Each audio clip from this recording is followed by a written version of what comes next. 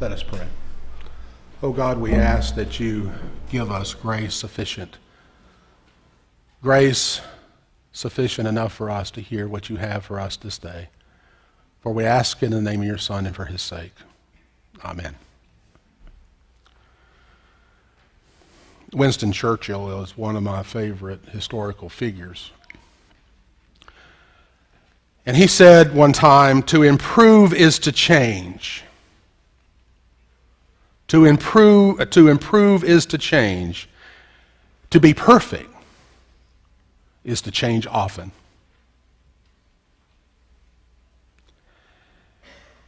I didn't want things to change. Even as a child, I didn't want things to change. And I confessed to you several months ago that, when I was a teenager, when you were teenagers, we wanted to change the world. We weren't satisfied with things as they were. But as I've gotten older, I kind of resist change a little more now, and I wish Bill Gates would leave Microsoft Word alone. Because right when I get used to it, he changes something. But as a 13-year-old, I didn't want to change. But the change made sense to my mother, who had grown weary of my father's alcoholism. It still made no sense to me, though. I had friends, I had school, I was in sports, I knew neighbors, and neighbors knew me. I knew the streets and where all the best toy stores were. I knew. But my mother carried a 18-month-old little boy and a 13-year-old boy and hugged him off the porch and into a car filled with stuff. And she headed us off for South Carolina. Mama, where are we going? Well, we're going to my mother's house, your grandmother's house. We're going to my father's house, your grandfather's house.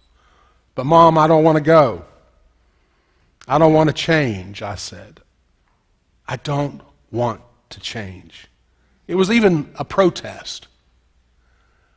I knew, and I was comfortable with what I knew. Everything out in front of me in a new city or a new town, a new state, was fearful, uncomfortable, and I'd rather not go there. There's a theory about United Methodist ministers. You can agree with this or not. Some believe we are a byproduct of diapers that weren't changed very often. So we go through life trying to change things. I guess that's karma in reverse. But I'm not so sure about that, because I know about as many United Methodist ministers that don't like change. We invest ourselves into things, into ways of doing things and the ways of thinking, and to change that makes us uncomfortable too. So I'm not so sure about that theory.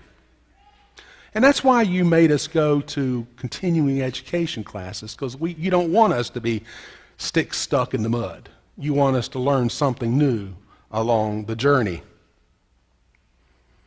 As the Greek philosopher Heracles once said, the only thing permanent is change.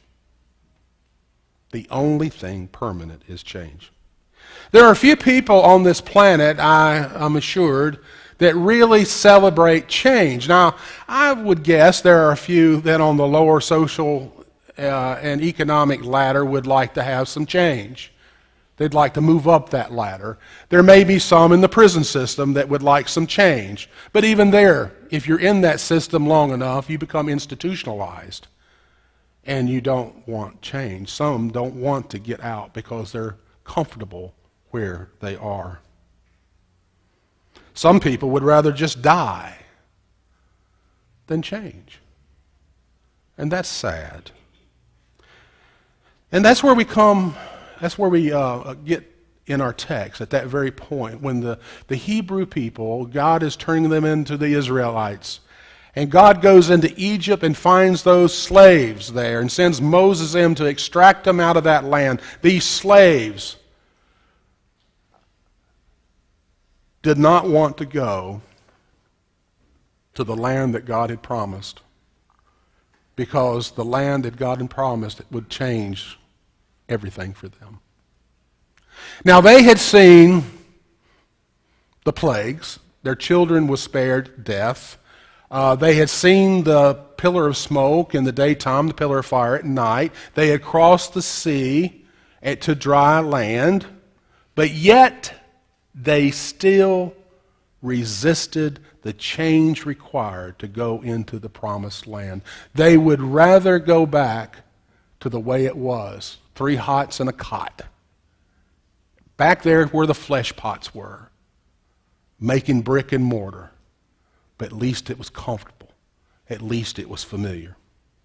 I think maybe it's primordial to resist change. Maybe it's stuck in our DNA. I don't know. You know, there was a fellow, I'm told, that wanted to go to his 40th high school reunion. And he saved up the money with his wife, and they bought plane tickets. They asked a friend to drive them to the airport, and they were going to go for 4 days to be with friends there at their high school. And the friend said they got downright giddy the closer they got to the airport. And they get on the plane, they go, and they spend the 4 days, and they come back, and the friend goes to pick them up. And they're distraught. Their face is sad. They were actual languishing, the experience. And the friend said, "What happened? What happened to you? You were so excited about going back and seeing your friends of 40 years. And the man said, it was sad. It was sad. They hadn't changed a bit, except for their waist size, except for their thinning hair, except for their wrinkles. They had not changed a bit."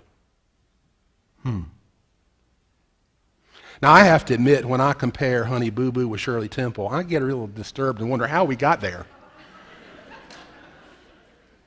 And then you kind of cross the character Jim Anderson of Father Knows Best with, what's his name, Al Bundy of Married with Children. And I wonder how we went from Lost in Space to totally lost at Myrtle Manor. I don't understand those changes and how they took place. The lack of civility and the casualness we have towards vulgarity and crudeness are changes I wish we had not gone through. Then again, how did we go from, in 30 years, to members, church members, Christians, missing church more than they attend? There was a time when we would not think about missing church on Sunday morning. Now it's okay once every other week, once a month, once every 12 weeks, Christmas and Easter. Things change. We've changed. We're okay with some change. How many of you still drive the first car you ever purchased? It was okay to change that, wasn't it? How many of you have a house that you have not changed, you have not painted a room in your house since you lived in it? That change was okay. Hush. See, we're okay with some changes. I have to tell you that little surgery you go through for gallbladder now, where they just put 3 little holes in you and they take your gallbladder out, that is so much better than when they used to cut you in half. I like that change. How about you? Yeah, that's a great change. Now, there was a book that was done in the 90s that was fascinating, and institutions and corporations used that book to talk about themselves. And the book was Who Moved My Cheese? Who Moved My Cheese? And it is a great little parable. And it's about Sniff and Scurry and Hem and Haw. Sniff and Scurry are mice. And him and Hall are little people. And they're in a maze. And the maze is environment. And they're eating cheese. It's Station C. Cheese. Station C. And they eat their fill every day. They just love eating that cheese. It's good cheese. And they just get really casual about that cheese. They get to the point where going to the cheese, they just carry their shoes around their neck. And then sometimes they don't even take their shoes with them. They just stay and sleep there beside the cheese and get up the next morning and eat some more cheese. They get real casual about that cheese. And eventually they say, you know, this is pretty nice cheese. We deserve this cheese. This is our cheese. But one day when they go in to eat, the cheese is gone. Who moved my cheese? Sniff and scurry, they just scatter about trying to find more cheese, and they disappear into the maze. But him and Hall have a harder time with that. They just stay right there where the cheese was, where the crumbs were, and they lick up the crumbs from where the block of cheese used to be. But they get hungrier and hungrier and hungrier. And finally, Hall decides he's going to go looking for more cheese, some new cheese. And him tries to stop him. You're going to go out and people are going to laugh at you trying to do this new thing, trying to find new cheese. What are you going to think when people say you're a fool? Come on back here and stay with me. So him does everything he can to keep Hall right there and not do anything new. But finally, Hall breaks away, and he starts looking for new cheese. And of course, he goes in some wrong directions along the way, but eventually he gets to Station N, new, and there's new cheese. And he eats. Then he starts thinking, you know, I could really help out him. I need to go back and write directions on the wall so him can find his way. And he does that. And at the end of the parable, Hall starts hearing some noise, and he realizes him has read the directions and followed in the way, and he comes and eats cheese with him. Now, Hall learned some things, and he said, here are the 6 rules. Change happens, cheese gets moved. Anticipate change. Get ready for the cheese to move. Monitor change. Smell the cheese often so you know when it's getting old. Adapt to change quickly. The quicker you let go of the old cheese, the sooner you begin eating new cheese. Change. If the cheese doesn't move, you move the cheese. Enjoy change. Savor the adventures and enjoy the taste of new cheese.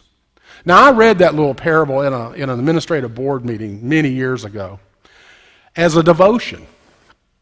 And when I got through and I had a prayer, this little lady stood up, and she was in her late 70s, early 80s, and she said, my Lord preacher, that's us. That's us. She had made the connection between the church and that maze.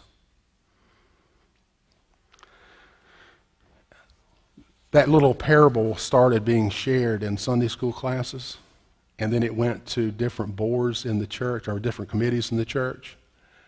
And within 6 months, the church began to move. And within a year, that church was exploding because they were looking for new cheese. Now, I suppose the reverse of that is true. There was a study along the same time this book was written with some apes.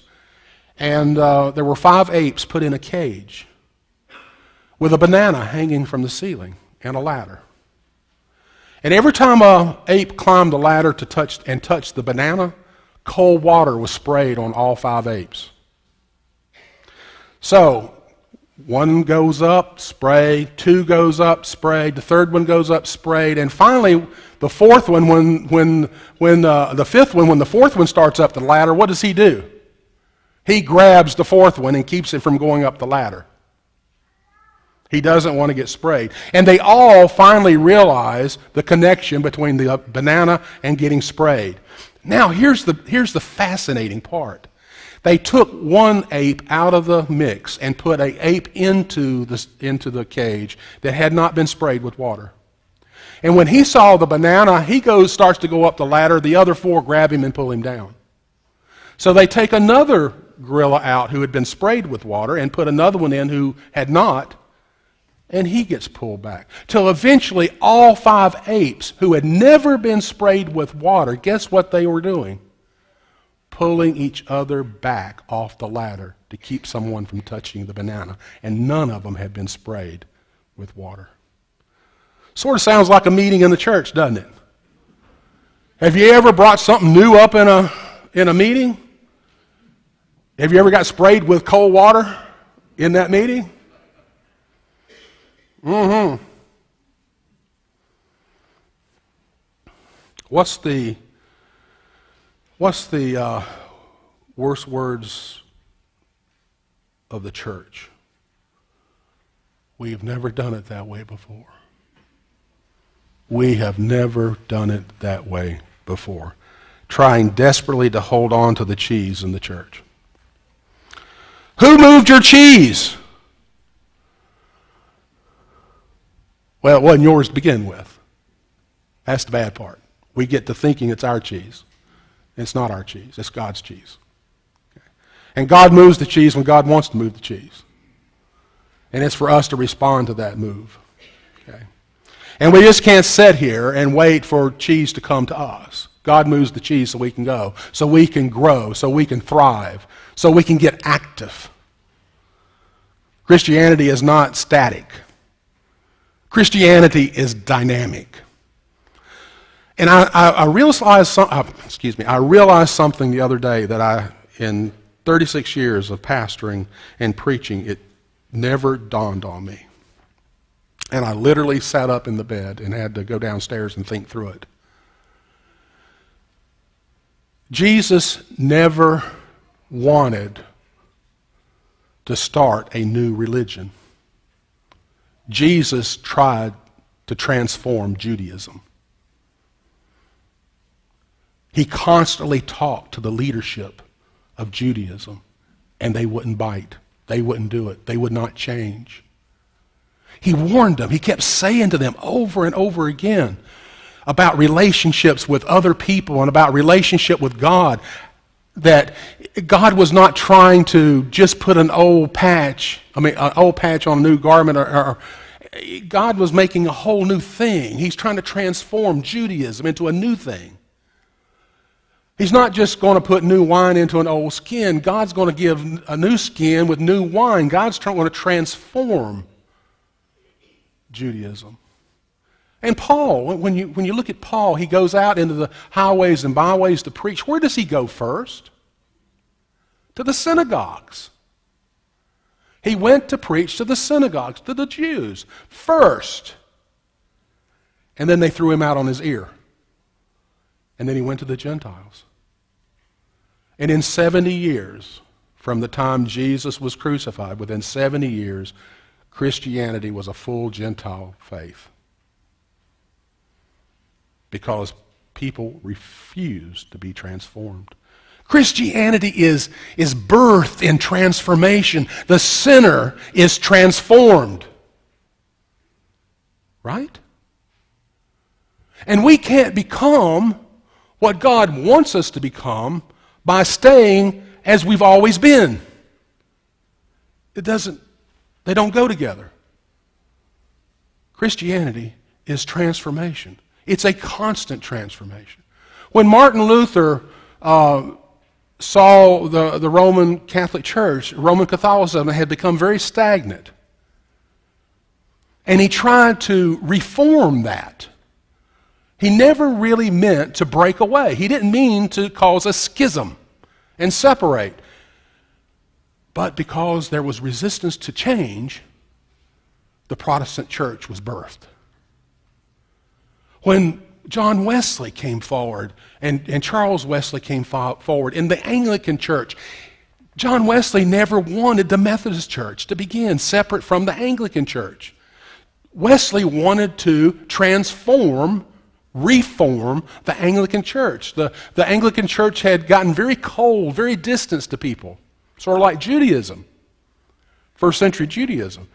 The poor and the hungry were ignored. So Wesley goes out into the highways and byways, into the mines, into the peat bogs, into the alleyways, and preaches and teaches.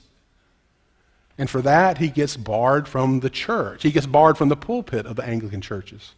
So he preaches on his father's grave. When the Anglican Church refused to send preachers to the colonies, what did he do? He sent lay ministers to the colonies to preach and to teach. They refused the transformation.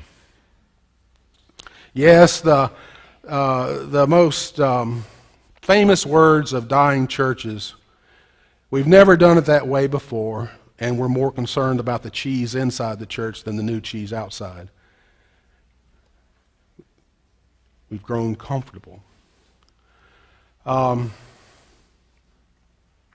Yes, Christianity is a constant transformation. John Wesley called it sanctification. Once you experience the justifying grace, then sanctifying grace takes place. And your life from that moment on to the day you die is a constant transformation, a constant change, a constant perfection, if you will. You're being made more perfect today than you were tomorrow, and tomorrow God's going to improve you even more than you are today. Yeah. The very questions we enter these doors this morning with calls us to embrace change. Have I? Have you become the person God wants you to be? Have you arrived? Have I become the person God would have me to be at this place, at this time? Do I have enough love in me? Do you have enough love in you to become a selfless servant? Have I forgiven enough? Have I been grace-filled enough? Am I spiritual enough? Can God count on me in the tough moments? Have I helped First United Methodist Church to be all it can be here on the Grand Strand? Are we making disciples of Jesus Christ for the transformation of the world? Is our highest aim really about making disciples? And what changes do we need to make to become a relevant church today where we are at this time? We come here this morning to this church to think about those questions. This mixed up, crazy, wonderful world is not yet done changing. God is not finished with it yet. Regardless of what we see going on in the world, God isn't finished with this place. And neither are we. God is not finished with us individually. God's not finished with us as a church. Time marches on. The cheese gets moved. First Church has been in ministry and mission here on the Grand Strand for almost 75 years now. And it's getting ready for the next 75 years. Isn't that wonderful? That ought to be exciting. But I'll say this, my prayer,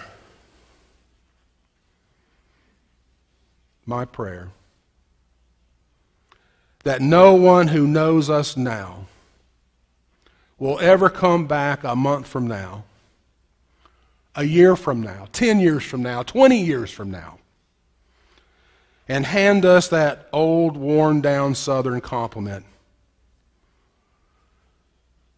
Oh my, you haven't changed a bit.